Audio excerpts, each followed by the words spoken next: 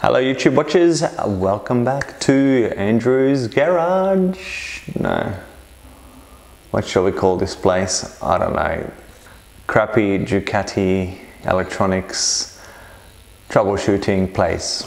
So here I am with my Ducati, and yeah, it's been about 3 weeks since I have been able to ride my Ducati, but I had a bit of a breakthrough last week and I wanted to share with you, because if you own a Ducati, you might be having some technical difficulties, and I hope I can maybe share what I've learned and help you out. So here we are. So what's been happening over the last 2 weeks, I hear you ask, and I've just been having a wonderful time because my friends and I, Mr. Voltmeter and Mrs. Battery Charger, have just been having a wonderful time getting plugged in and plugged out, and it's just been the best. We've just had the best time ever. My voltmeter actually broke in the process of this one. That's how it's supposed to look, right? And it's now looks like this. So my little end fell off. It doesn't matter, it fell off. Anyway, so I've been doing a lot of diagnostics, and I found page one website on the whole entire World Wide Web that actually explains something that makes a slight bit of rational sense.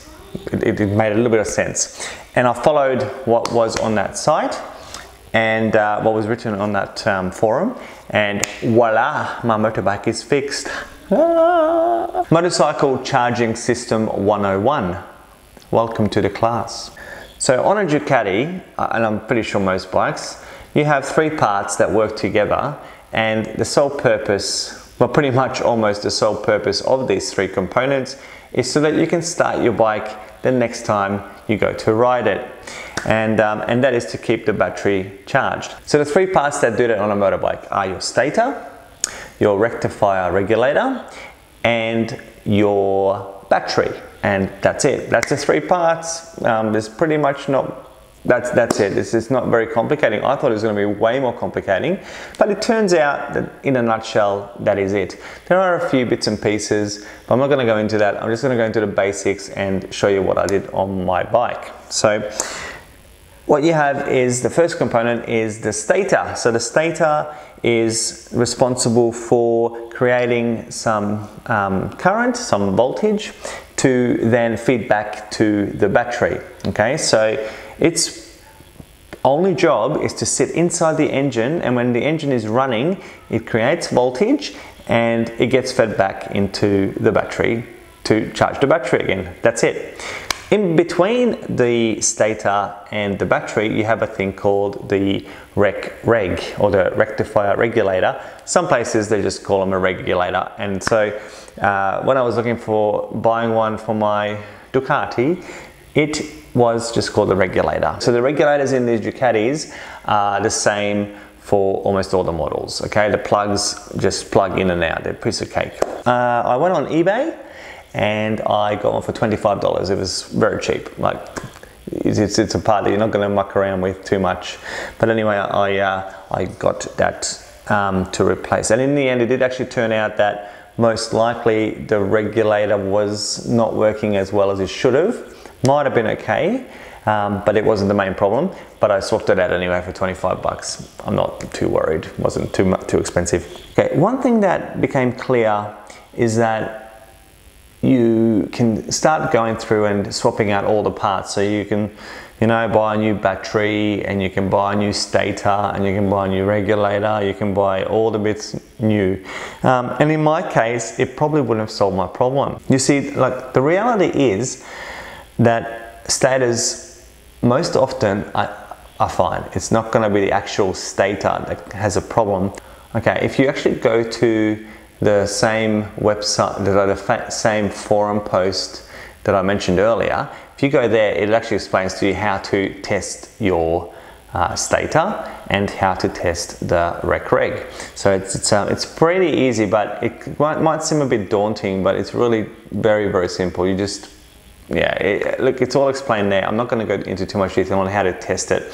When I tested mine, it turned out it was working pretty good. Is it working like 100%?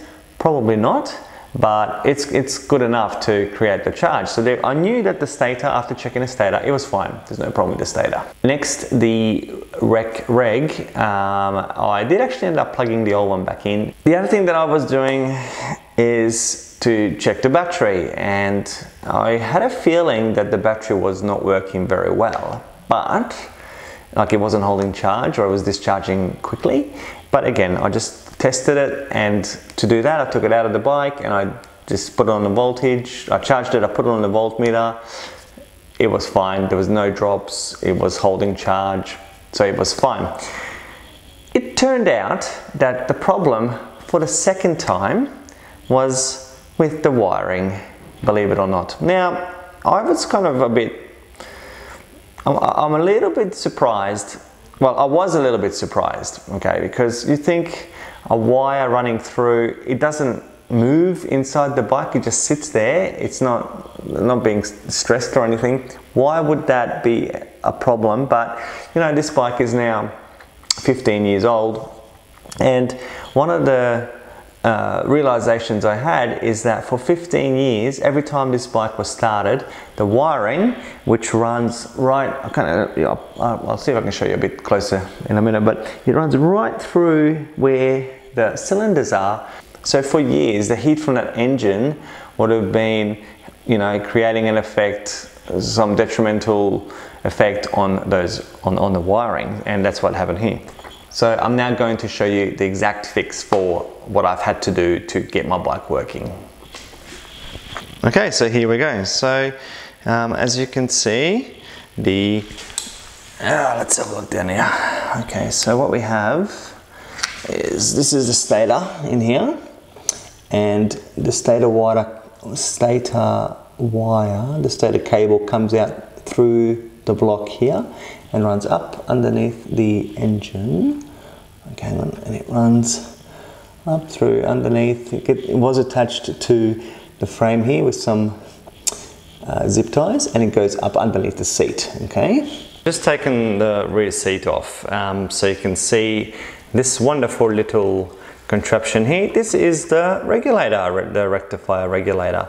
They all pretty much have fins so that they can displace some heat. These days, the old ones never used to have any fins, but this one does. So that's it there. Okay. Now, this wiring here, this is where you can see that I've had to start dodging things up. So what I ended up doing was, and I'm not going to rip it apart now, but I had to splice off the two red cables. So there are two red cables that come out, as well as two green cables. I had to cut up the two red cables, and instead of having them join into the loom with one of these crappy connectors down here, okay, I've run two wires, like actual new wire, from that cable straight to the battery.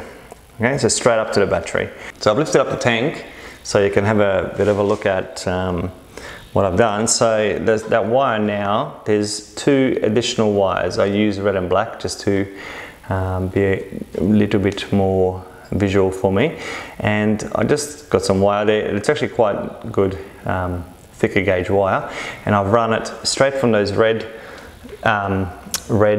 wires coming from the regulator straight through up in here, and try to route it away from the cylinders up nice and high. I don't know if you can see that underneath the airbox here.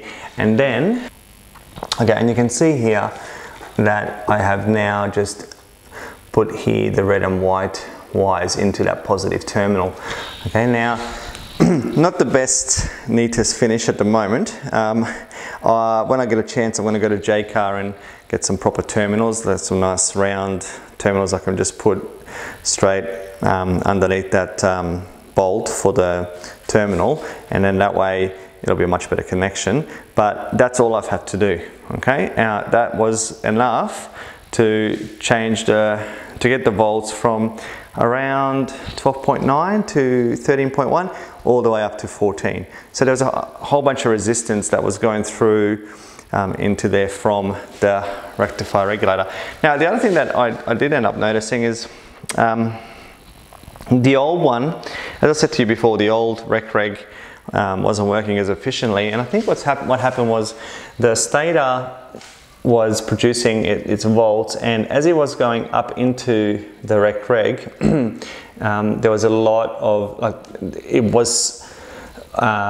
the wire was really hot before, okay? And I think now that I've changed out that wire, the new connection and the rec working better, it's going to send the volts through to the battery, whereas before there would have been a bottleneck and would have like overheated the rec and the wires coming through there. So I definitely think that was part of the reason why there's a lot of resistance in that system, and it's actually feeling really hot. So I imagine, I'll give you guys an update soon, but I imagine that the wires coming from the stator will now be a lot cooler, because it's not just sitting there, the current's not just being loaded and not going anywhere, it's going to go straight up to the battery through the new wires.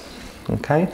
The other thing I did end up doing is, just because it is an old bike, is some of these connectors and wires that run all through the system, I actually ended up clipping off a lot of the zip ties because they were really tight, and I wasn't sure whether they were causing some issues. So you can see I've got my own dodgy little zip tie here instead of the factory ones, which were a lot thicker. So saying that, guys, one of the things that this little workaround has potentially created a problem with is that before, there is right here underneath the tank, there is a fuse, which is a 40 amp, quite ginormous fuse that was protecting the system, I'm assuming going the other way, if there's ever a surge on a battery, so that it doesn't kill the reg. And so look, one of the things that you probably should do, and I might do if I feel a little bit more motivated to do, is to put in a 40 amp fuse within that system. So just where these black and red wires are, to protect the rec and the stator in case there's an overload on the battery. So that's something, it's going to, yeah, just be something that I probably should do. And I think the guy did recommend to do it on the forum, so yeah, something still to come. Because I've routed it straight to the battery, the dash will now not show any battery issues because it's cut that section out of the system. So you do not have an indicator now for the battery. What I'm going to do is get that, I have a voltmeter, a little tiny volt indicator, and a little USB charger in one. I'll show you guys that in another video. I'm going to put that back on, and that's going to tell me if there's any voltage drops, if I really have to know. But apart from that, I'm not really concerned. Like I said earlier, this is the second wiring issue that I have, and it's purely on connections, on resistance built up in the old wires.